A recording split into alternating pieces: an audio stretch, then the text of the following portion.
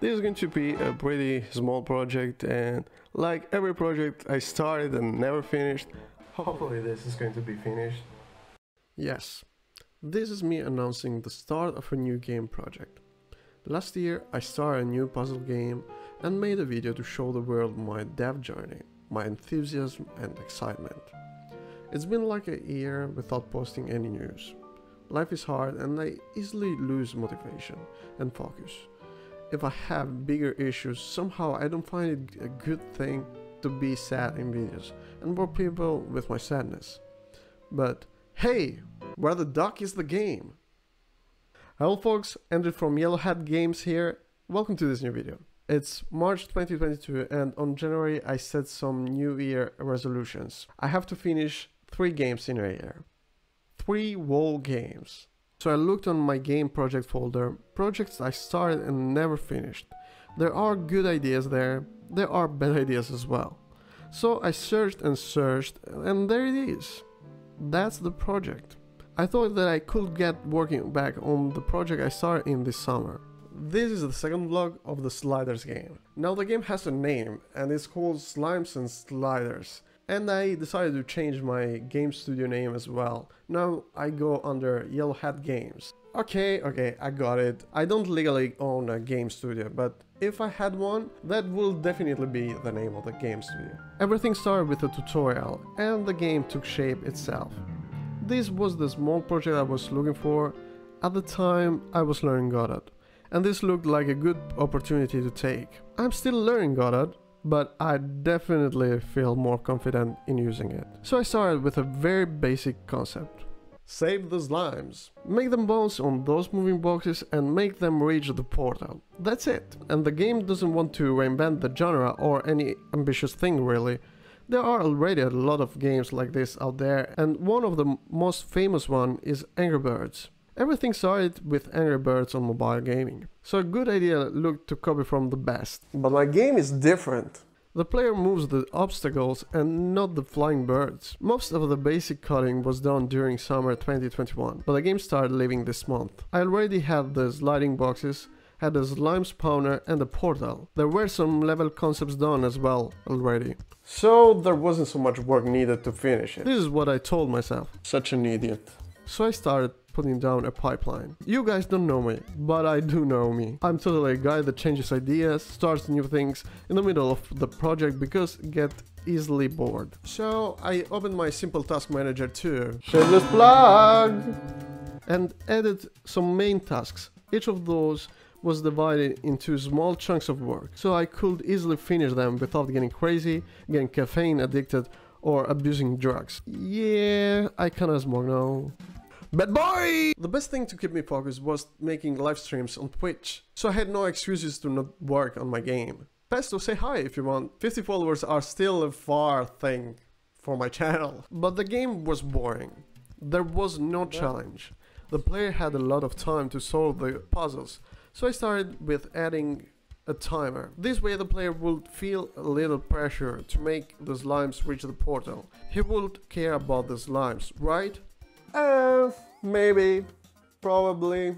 So I added some classical game elements, the points, but that wasn't enough, so I added a target as well. You need to save at least 3 slimes in order to access the next level, or more. Obviously this number changes according to my need.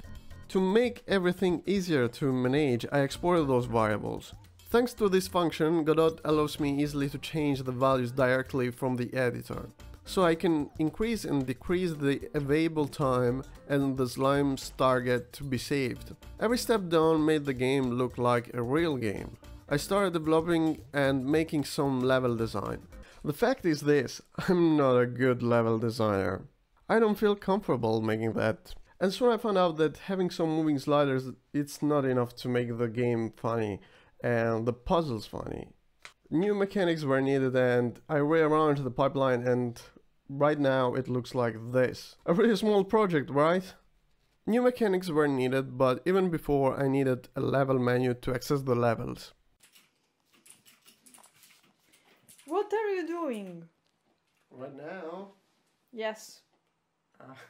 Right now I'm creating a menu to make people play the game levels. Just And that was very easy to make, at least the visual part of it. The logic behind it is this: you have a button, it can be locked or clickable.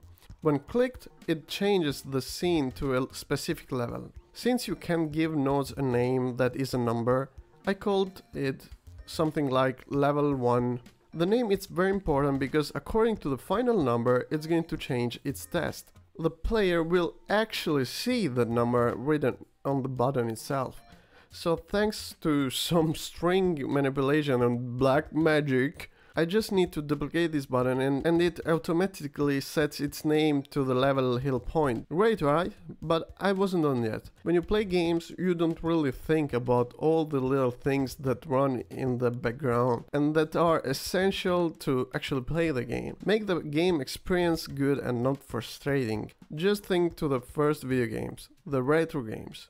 They were fun and hard. They don't have a save function. Now think to all your saving. Think how you would feel if you lost progress each time you restart the game. I bet you would be very mad.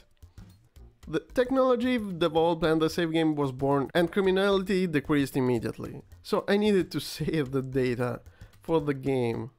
For this game I'm using JSON and arrays. Very basic data structure. I'm not going for the best solution, just for the one that works. I divided the game in worlds. You can't access a new world without completing each level in the previous one. Since I live in Italy, calling them Mondo looked a nice touch to make people feel near to the country that gave us pasta, pizza and mafia.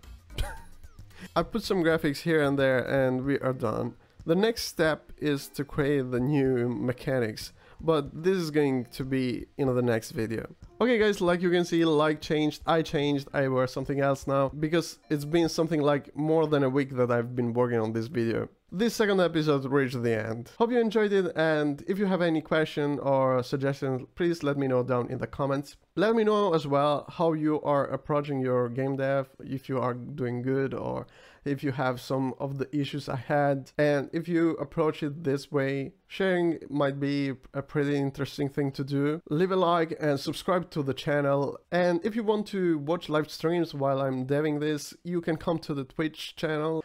I don't have a regular schedule actually, but I try my best to stick on the pipeline and work every day and make live streams every day. There are links down below in the description if you want to check my Simple Task Manager. It's going to have some updates now because I'm updating it each time because I need some new functions for myself. And hopefully when this video is out, there is already a Slime and Sliders demo out there and you can download it for Android, or you can play it on the browser, web browser, or you can download it on your desktop. And this was it. I'm Andrew from Yellow Hat Games. And one last thing I wanted to say is, keep making games!